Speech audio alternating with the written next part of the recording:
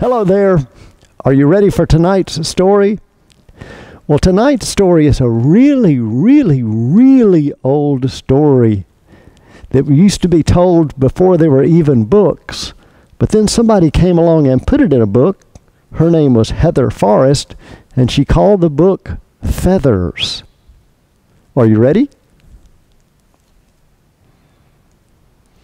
Once, in a village not far away, a woman whose tongue was sharp and unkind was accused of starting a rumor. She was brought before the village rabbi, protesting, "What I said was in jest, just humor. My words were carried forth by others. I'm not to blame."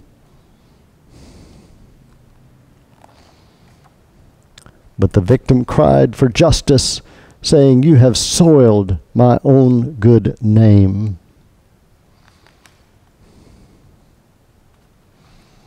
"I can make amends," said the woman accused. "I will take back my words and assume I'm excused." The rabbi listened to what she said and sadly thought as he shook his head, "This woman does not understand her crime. She shall do it again and again in time."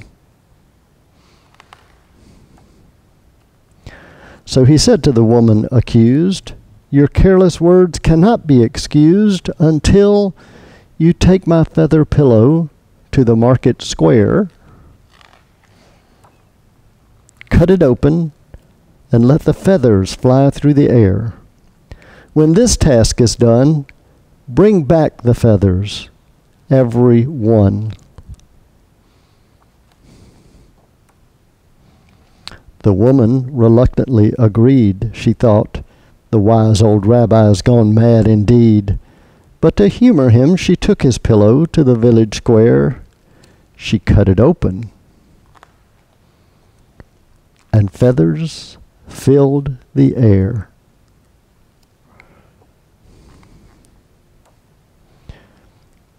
She tried to snatch, she tried to catch, she tried to collect each one. But weary with effort, she quickly discovered the task could not be done.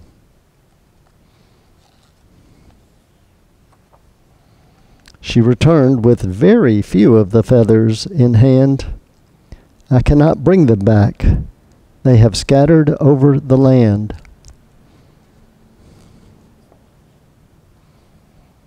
"I suppose," she sighed as she lowered her head, "they are like the words I can't take back from the rumor I spread."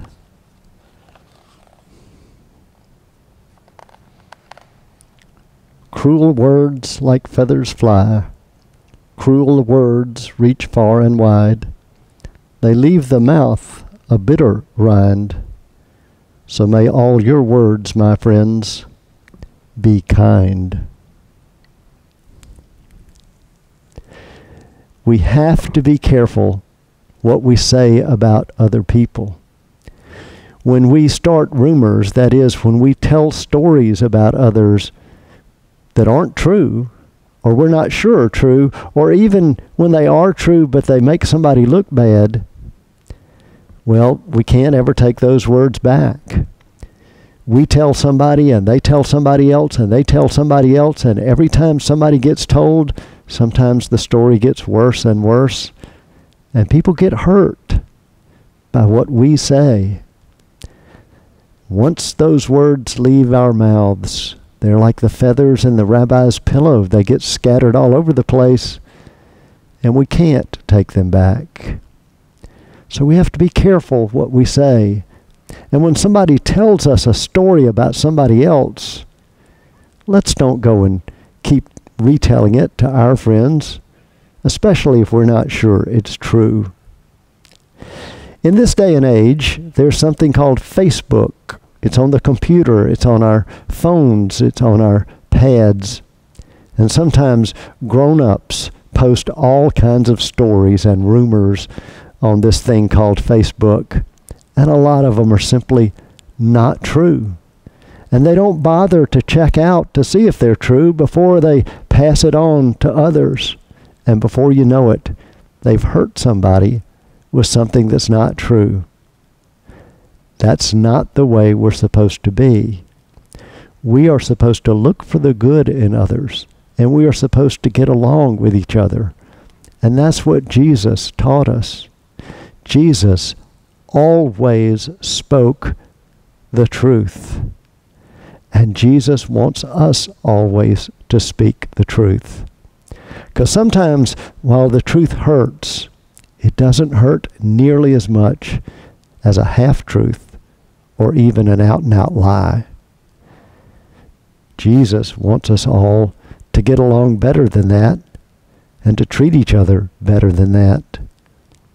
And so we have to be careful what we say and what we put out there about others. You know why Jesus would want us to be careful and always tell the truth and always get along with each other? Sure you do. It's because he loves us this much. So God bless you. God bless you that no matter what anybody says about you, you remember that you are the beloved child he created you to be. And good night.